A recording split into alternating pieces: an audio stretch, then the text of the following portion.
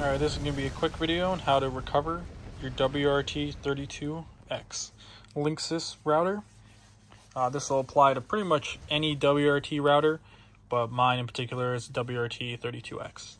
And it took me a little bit to figure out some of the nuances, like the serial cable, which you kind of have to move around so that the ground temporarily disconnects and then reconnects in order to get into the Venom command line, which is the recovery mode for this router.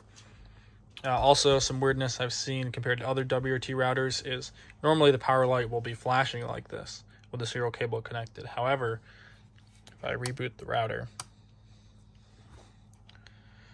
you'll see that the power light does not flash, but just the link light for Ethernet 1 flashes. Now, in order to successfully recover this WRT32X, what you're going to have to do is connect first an Ethernet cable to port 1, and then come over here on the computer and configure wherever that Ethernet cable goes to. You're going to want to configure it. Go in here, IP version 4, and I just set mine to 192.168.1.1, and then just a standard Class C subnet. And you can leave the gateway whatever you want. You can leave it blank. I just put in 1254 because that's typically the way I set up my networks. Okay. Now I've also already pretty much written down the commands. These will be down in the description, so you don't have to type anything. You can literally just copy paste them. And I've also, you're going to need a TFTP server. And right now that's set up on the Ethernet 1, just like what you saw above. And you're also going to need putty, at least that's what I'm using, and a serial cable. Now I recommend getting the exact one in the description if you're going to do this, because I've tried some of the cheaper cables and they just do not work, or they have some weird intermittent errors where all of a sudden, it'll be reading from your router perfectly fine, and then all of a sudden will stop. So, first thing that we're going to do is we're going to turn the router off. And before we actually turn it back on, I'll give you the pinout. So, from left to right, it's going to be pin 1 is going to be ground. Pin 2 is going to be for sending from the router to the computer, which is going to be white. And then green is going to be on pin 4. And that is going to be for transmitting from the computer to the router any commands you want. So what you're going to want to do is very quickly turn on the router, and then much shortly after, you want to jiggle that connector so that the ground temporarily disconnects on these WRT32Xs. So pretty much just come over here, just kind of jiggle the wires around. And if done successfully, you should be able to come over here and I might have missed that one. But you should pretty much see the power light flashing and the Ethernet light flashing. So try that again.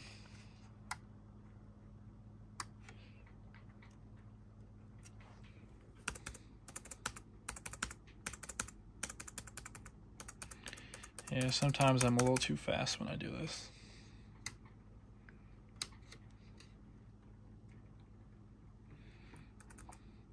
There we go. Just like you saw, I jiggled the cable a little bit, and all of a sudden the Venom prompt shows up. Now as soon as you see that, verify that you've got link light on Ethernet port 1. Don't plug this into your WAN port because it's not going to work. You want to have this plugged in the Ethernet port 1. And then all you have to do, come over here, copy these commands.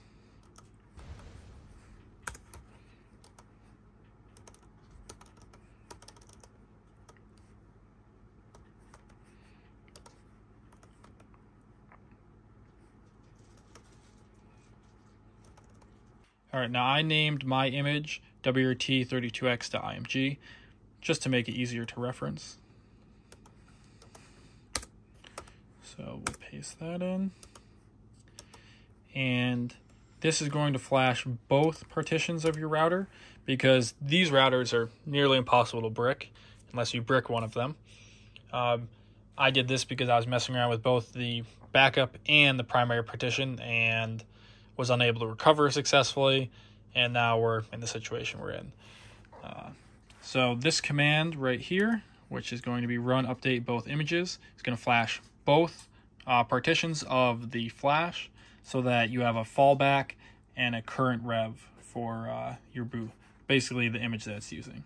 That way, you can go in and modify one of them. Like I typically run DWRT on one and then the stock firmware on the other, just in case I end up breaking something on DWRT and some of the weird wireless instability issues. So now we wait. And you come over here, take a look at your TFTP server.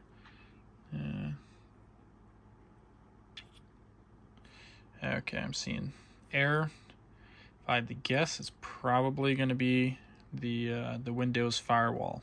So I'm probably going to have to turn that off. Oh, actually. All right.